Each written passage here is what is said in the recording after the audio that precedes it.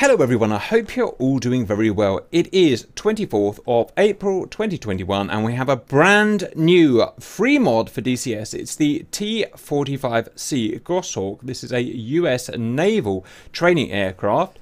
This is a very important free mod because it's high fidelity, just like if you bought one of the official modules. There are not many of these high fidelity mods for free in DCS, and so it makes this very special. So let's get started. First of all, the download link. This is the download link that we've got working at the moment. It's extremely likely that this is going to change, and I will try to keep this updated. Please find this link in the video description that you're watching. We're going to go here and we're going to click download. Once it's downloaded, please check your downloads area here. You will have this zip file, which you can just double click on. All you're going to do then is right click, copy that file there. This is how I do it anyway. Then you're going to find your saved games area. For me, it's on C drive, and yours probably will be too. So C drive, users, your particular user, saved games. Then you will either have DCS or DCS Open Beta. For me, it's Open Beta, and I'm on version 2.7 in there. If you do not have the mods folder, please create it exactly like that. In there, make sure you've got the aircraft folder, and you'll create it if you have to. Then right click, paste, and you can see I've already done it. Next, let's start up DCS. This is version 2.7 Open Beta. In your main screen, you can check that the mod is installed correctly by cycling through your modules here, and it will appear as a module, and there he is, T45. Next, we are going to set up our controls. So, for main menu, let's go here. Then let's go to controls.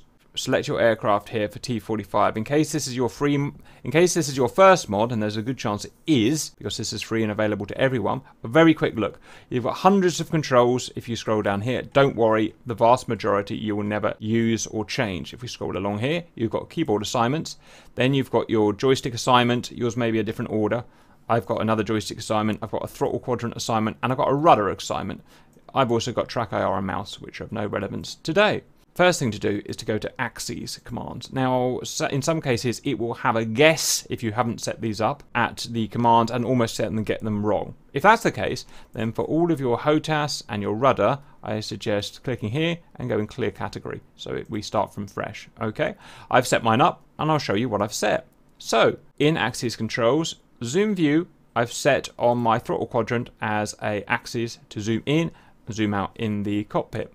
Next, for my wheel brake left and wheel brake right, I've set as axes on my rudder pedals here, which have toe brake feature. If you don't have rudder pedals, that's okay. You can set them somewhere on your HOTAS if you like, under the non-axes section.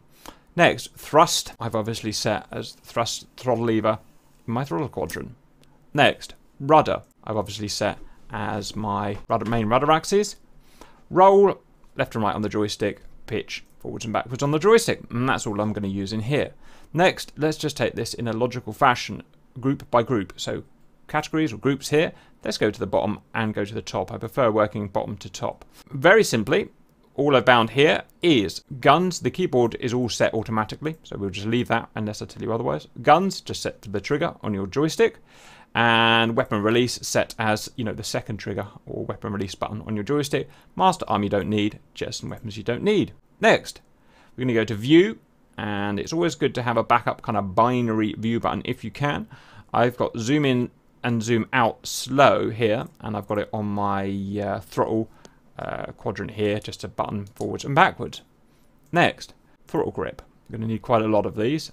Again, I'm a bit backwards, so I like starting at the bottom. Throttle finger lift, you will need that to be able to cage and uncage the throttle lever in the aircraft. So I've just set it as one of the switches on my left throttle quadrant. Speed brake, it's got aft, center and forward. I haven't actually found the need for center yet in DCS, so I've just got aft and forward. It's against a two-way switch that I use for all of my aircraft in DCS on my throttle quadrant.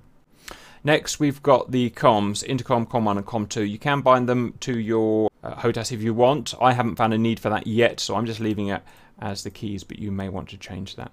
Next, gas turbine starter button, which is on the throttle grip, and we're going to bind, and I've just bound it as a spare switch, if you like, that I've got on my throttle quadrant. Next, exterior lights master on the particular wing throttle that I've got a forwards, sorry, you know what I'm saying, I've got forwards, backwards and aft 3-position switch, and you guys can go and bind that or bind it to your keyboard if you want.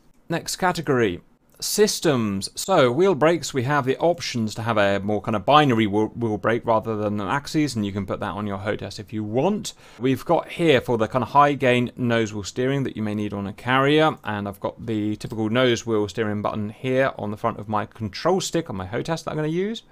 Landing gear up and down, I'd suggest just keeping that as the G key, but it's up to you. Flaps, we've got 5 different options we can use here. I found it fine just to bind 2, which is the increment down and increment up, and this will allow us all of the different positions for the flaps that we will need, and I've just bound them to a up and down switch on the side of my throttle lever. Engine start switch we're not going to need. Eject we'll leave, canopy open we'll leave. Cage uncage, I have added that to my typical cage uncage button on the side of my throttle lever.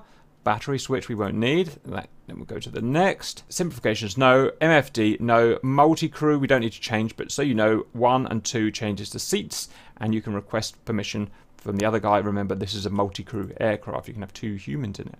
Left MFD, no. Labels, no. Kneeboard, no. General, no. Flight control, let's make sure we've got everything done here. You will need trim up, down, left, and right, and I've bound it on a 4-way switch on my on the top of my control stick. And that, I think, is going to be everything. Debug, no. Communications, no. Carrier, no, but we can have a good look here. U for carrier hookup.